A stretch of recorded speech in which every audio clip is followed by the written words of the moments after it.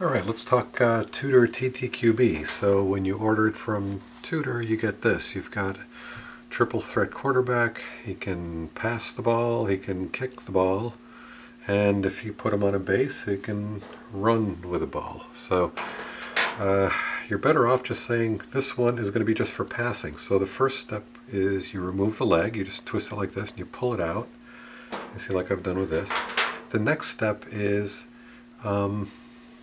this piece at the top is this rounded holder where you're going to be pressing. What you want to do is you want to get a pair of nice, I've got my Xeron pliers here, and just crush that ball. You make it flat, and you can also trim the top so it's perfectly straight, so I'll do that later. So then you'll end up with this. Oh, also, I'm sorry, I forgot one other thing. You also take this piece here and you crush it a little bit, and what that does is it gives you a slightly bigger surface area to get the ball mounted. So it does a better job of holding the ball in place. See, you've got it like that, it actually stays on nicely, and so now you've got, boom. But with the problem right now is, again, this guy's still got his leg here. Actually, let me remove the leg here. So the problem is when you're going like this, you've got this nice pointy T that you don't need. What you need to do is you need to take your shears, get it right flush up against it and cut it. Or you could use a razor blade to trim it, or maybe an emery board. So one final customization.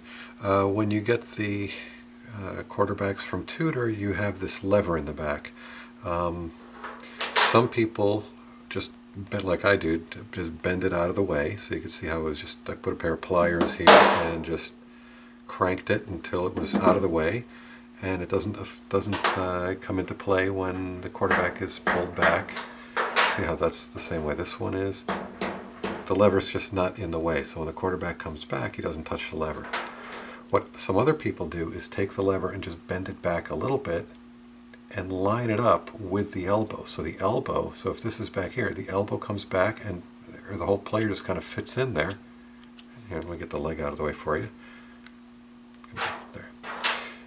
In reality, it would be like this, and you'd be looking down from the top and you'd be lining up and using this to line up the elbow. So you're basically pulling the quarterback back straight.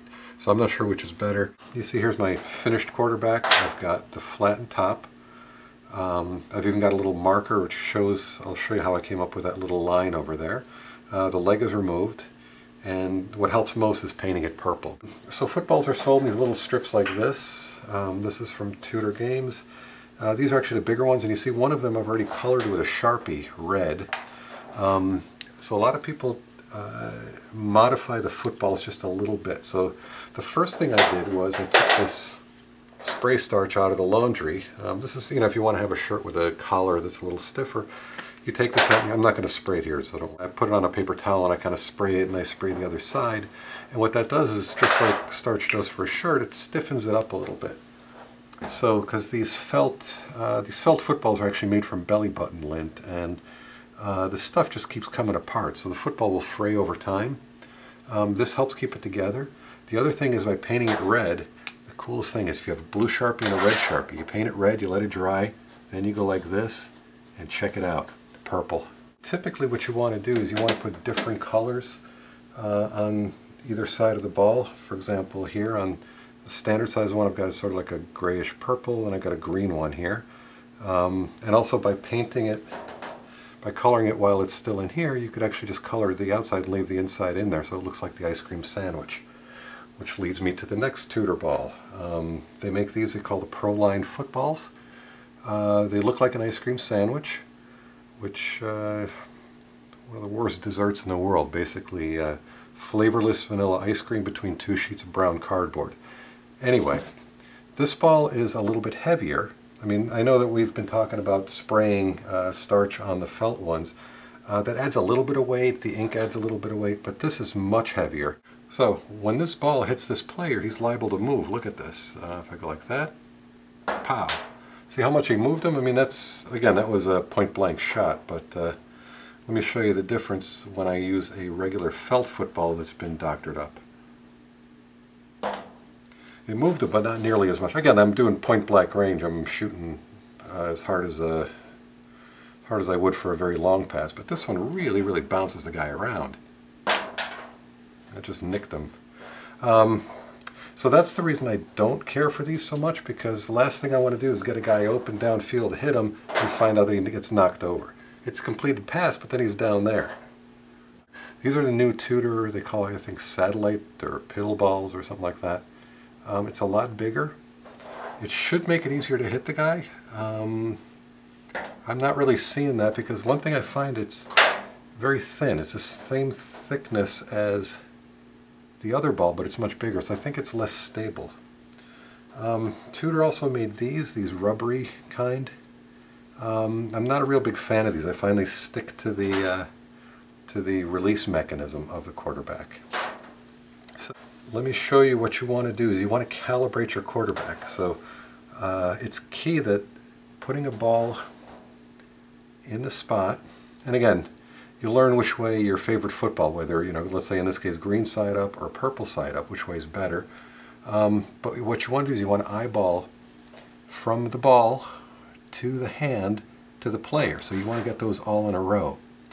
And how do you make sure that that's actually right? So for example, if you're eyeball it, I'm trying to do this and I go boink and I miss to the sides. So what happens there, a couple things.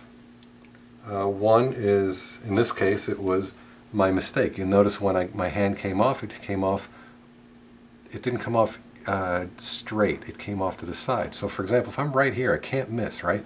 If I hold the guy like this, even if I pull it back straight, it shoots off, which is exactly what I did before. Just to prove that I'm not blowing smoke, again, I'm lining them up exactly. I'm going to hold it on this side. I'm going to go like that and go boink like that and miss to this side. So that's a great example to show you that you really have to go straight, and that's my big flaw. And this is a good way to test which is your best quarterback, which is your best football, and all that.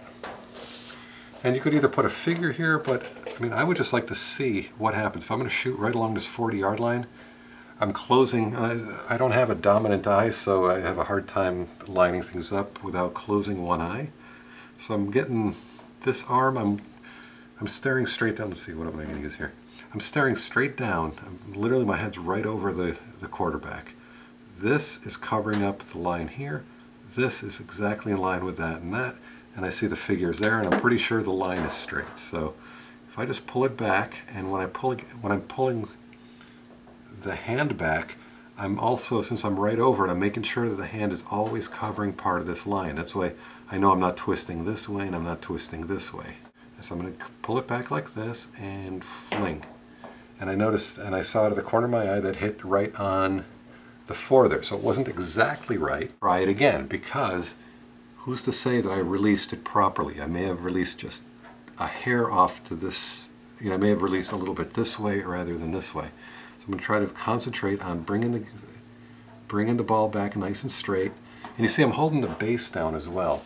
All right, so you want to eliminate movement, and what I mean by that, and again, I'm holding it like this. This is glued down. It actually goes through here. Some of them I don't do that, but I actually glue it down and tape it down. Because the problem is if you just stick it in like this, the problem is it's really not in there that well. Because when I crank the guy back, look what happens. See, if I'm not holding it down, because what you want to do is you want it to have him bend at the ankle joint. So I'm bending here. I want it to bend back nice and straight just from the ankle joint. I don't want the base to be lifting up. So in other words, if I go like this, you see it's lifting up from the base here. That adds another piece. It's just like having a hitch in your golf swing, right? You don't need additional moving parts. So I'm just going to concentrate on getting this coming back straight, and I'm trying to release it quickly and straight. And that hit him right between the 4s there. So this, again, this has been calibrated as far as I could tell. You don't need to have a player there. If you just had some sort of a system, maybe just caught the ball, or if you'll see out of the corner of your eye where it's going. So bang. Again, that was straight. The other thing you want to do to calibrate your quarterback, so the question is, right, I mean, do I hold him down like this to shoot at this guy, or do I hold him like this? I mean, is this going to go up in the crowd, or is this going to go right here? So what I've done is, you see on this guy, I've got a line here, and the reason I have that line is if I put the ball straight like this, however I start like this and pulling it back normally, bang. Well, that was right about here to 38. Now there's a little bit of error, right? Because the ball goes, you know, it's hard to tell am I right on that line or not. The other thing is how far back. If I only pull it back like this, that's different from cranking it all the way back. If I crank it all the way back, boom. So actually those are pretty close, but not usually. So nice and easy, boink. So that, you know, lightweight, light pull is going to go here. If I pull it back all the way, it's just going to release a little bit higher. It's going to go this way. But on a standard pull, again, this is not a guarantee that you're going to hit your guy or you're going to throw it exactly where you're talking. But for a regular medium pass, it's angled up like that.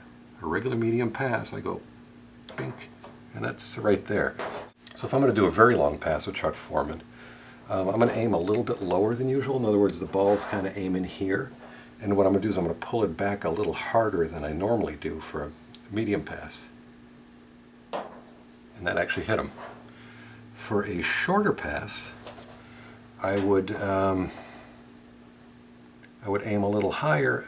Well, actually, for this, I would probably just aim right at him and just bink like that and just hit him right in the elbow. So what this does, it gives you just a gauge on how to aim your guy this way, you know, vertically, how high to throw it. So anyway, that's how to get started with a TTQB.